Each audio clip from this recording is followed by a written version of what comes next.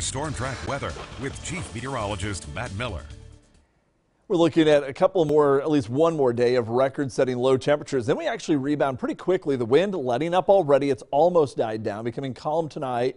We'll look for the next system to come through with a chance for snow showers, mainly over the eastern half of the area Tuesday night. And then we start to turn warmer as we head into the weekend. A look in Junction City. Snow still on some of the roads, but a lot of those tire paths and some of the more heavily traveled roads have been cleared a bit better. We are looking at generally a snow-covered ground, a clear sky, although not a crystal clear sky. What's actually happening is, well, I guess in one sense it's kind of not crystal clear. It's full of crystals. There's little ice crystals settling down from the earlier cloud cover that moved through. That's why we got some of these prolific views of the western sky out to the west. I'll show you some photos of that, of some real good optical effects in the sky, but it's also currently keeping the sky looking a little hazy. 5 below zero, the wind chill still 16 below in Topeka. We actually never got even 2-0 today. Came in 46 degrees below average, set a record low temperature that had held since 1936. We broke that one. But look at the northwestern counties right now, already into the teens below zero, even 10 below at Burlington, 8 below at Forbes Field, officially still 5 below at Billard. But temperatures are going to be kind of in that range where there'll be some variability, but it's going to be cold no matter how you look at it. Wind chills primarily into the teens below zero. The wind is not going to be a major issue tonight.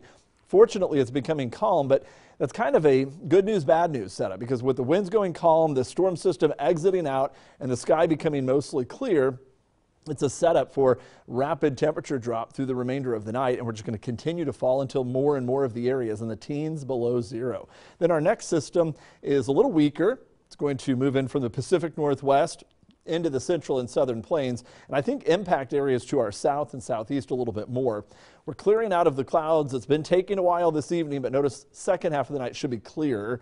That's going to allow it to be even colder heading into the morning tomorrow. And then sunny to partly cloudy through most of the day. The clouds start rolling back in tomorrow evening, tomorrow night. Chance for some snow over the southeastern half of the area during the night.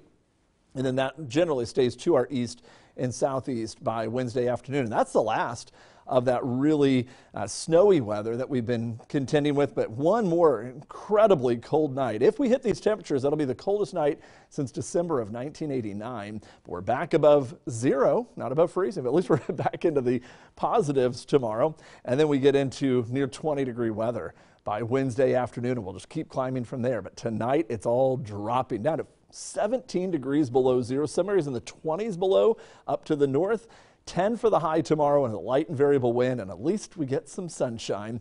We'll see that sunshine then more days than not this week. That chance for some snow Tuesday night, early Wednesday morning, 23 on Thursday, possibly above freezing as early as Friday, but up into the 40s this weekend. Some rain showers Sunday, and look at Monday. High temperature back up to 50 degrees as a warming trend really gets underway by the weekend and early next week.